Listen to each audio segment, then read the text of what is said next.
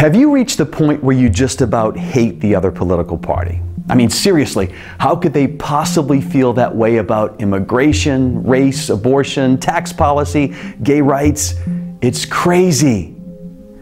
To feel the way they do, they must be idiots or even worse, just downright evil.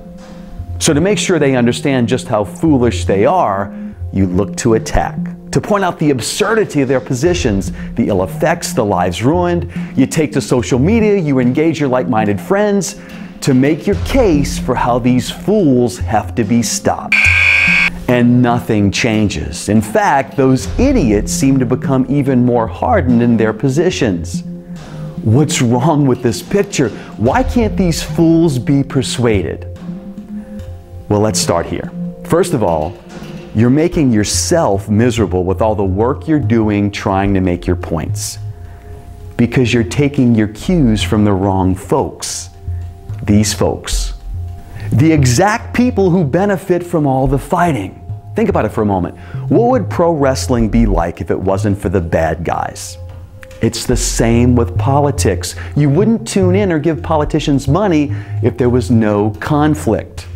Now, unfortunately for you, it turns out that people don't listen when you approach them like they're an idiot, when you assume you have all the right info and they all the wrong. You end up as closed-minded as the worst of them. So maybe you should try a different approach when dealing with your perceived enemies. Maybe you should be taking your cues from a different source. Now, before you're inclined to press stop, hang with me for one more minute. I'm going to quote a little scripture, but relax. You don't have to believe the Bible's inspired to assess whether or not you think this will work. Be quick to hear, slow to speak, and slow to anger. A gentle answer turns away wrath, but a harsh word stirs up anger.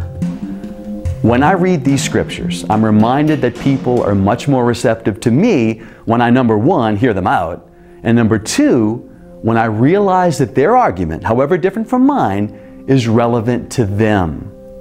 Now, my interactions don't always result in either one of us changing our minds, but there is meaningful dialogue that gets us closer to a solution.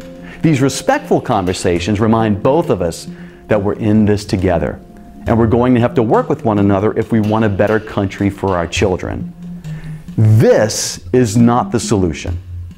You know it doesn't work because you've been trying it for years with nothing but frustration to show for your efforts. It's time to engage with one another differently. We have 2 ears and 1 mouth. Use them in those proportions, and we've got a fighting chance to right this ship. If you want to be more persuasive, you got to be willing to try something different. Lead the change you hope to see in this country.